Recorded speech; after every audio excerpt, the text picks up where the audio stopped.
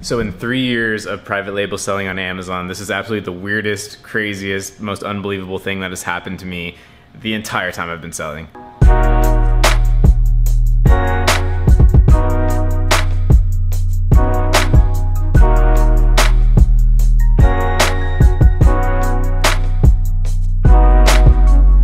Okay, so before I can explain exactly what happened, I need to make sure that you understand what a hijacker is on Amazon. And that's not exactly what the case was with this particular problem, but it's just background information that you need to know. So honestly, it's been barely an issue in the past few years, and it's not something I even hardly think about anymore. But a hijacker is when another seller jumps onto your listing claiming to have your product, right? And assuming you're a private label seller,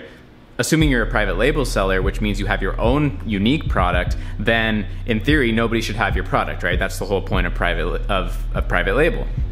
And in normal like wholesale, hijacking is what everyone's doing. Everyone's jumping on the same listing selling Nike shoes or whatever.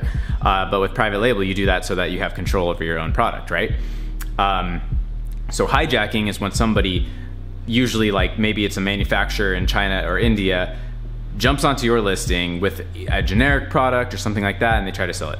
Anyways, that has not really been much of an issue anymore in the past couple of years. I've personally found it's just, this was an issue more a few years ago. Like Amazon has made it more difficult, blah, blah, blah. Anyways, let's get into the actual story.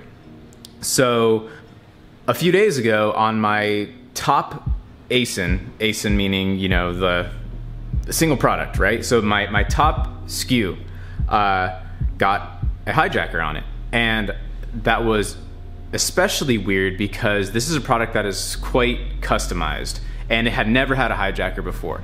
So it's especially unusual. So there were only really a few possibilities for what could have been going on in this situation because it's a fairly unique product. So basically my theory was either one, this person is just selling straight up generic items on my listing. Like if mine has a certain color, my brand, blah, blah, blah, it's my design in my box. My theory was maybe they're just selling straight up plain ones and they're just doing the true hijack method and they're just trying to like, you know, take some of my sales and they're just selling something that is truly not even the same product. That would have been theory number one. Theory number two was that Amazon sometimes loses inventory. Like you'll send it in and then it'll say like, oh, they lost it and they'll reimburse you back. It's usually not too big of an issue, but then sometimes they find that inventory later and who knows exactly what they do with it. So it might end up in the hands of wholesalers. They'll liquidate it, they'll sell it off. So somebody might actually somehow legitimately have your inventory. So that was my second theory, was that this person actually had my product somehow. My third theory was that they were legit counterfeits. And I was thinking like, so maybe they actually, you know, put my logo, tried to copy my design, tried to copy everything and tried to actually create my product. And so I didn't vlog this yesterday or the past couple days as I was going through this. I probably should have, but I was frankly kind of pissed off and just dealing with it, right? Yesterday I go to my UPS box, pick up the package, open it up, and it literally, they are counterfeits. And that was just, first of all, I was just like, holy fuck, that's absolutely unbelievable, like literally insane. So somebody went through all the effort to have manufactured a product with my logo, with my colors, with my technology, with my retail box. They copied all my text, copied all my graphic work, copied everything, and literally reversed my entire design, and they were selling this product. And that was absolutely mind-blowing to me. I've got to run to an in-person Amazon coaching session, but I'll continue the story after that.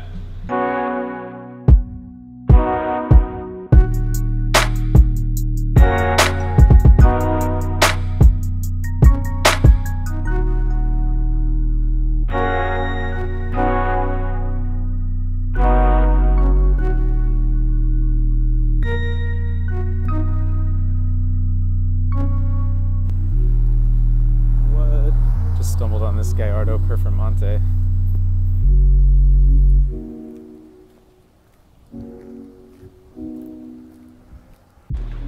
All right, I'm back from that first meeting. again, it's just so awesome that I'm getting to meet so many of you and I get to teach you what I've learned. It's just really fun. So that was an awesome meeting, and he mentioned that his 15-year-old daughter was actually the one that found my channel. So if you're watching this, sorry I don't know your name, but I'm glad that you're liking my videos, and I hope that you continue to watch and enjoy them. To make a long story short on the counterfeit issue, basically I was able to get that seller taken off. I have a trademark for that brand, like an actual official legal trademark, so Amazon takes that pretty seriously. Filed a trademark claim and a listing violation claim, which is the one that stated that it was counterfeit and like what the differences are between their product and mine. So they got taken down right away. So that was like once I had to wait to receive the product though, so not like literally right away, but once I submitted the claim.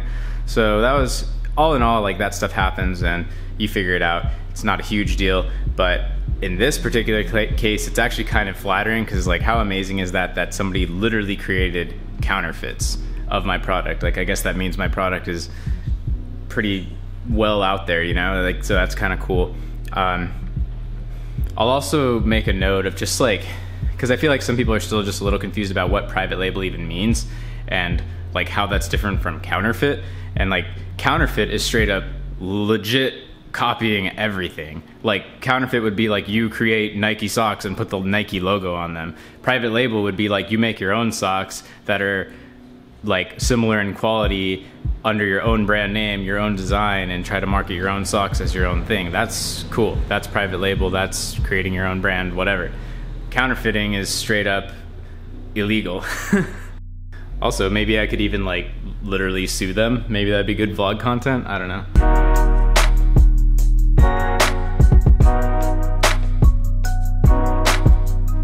Alright, hopefully you guys liked that story. Still think it was pretty insane. Definitely subscribe.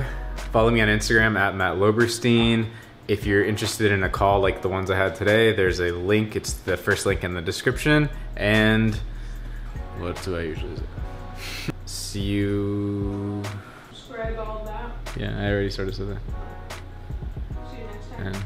And like, share, subscribe. See you next time.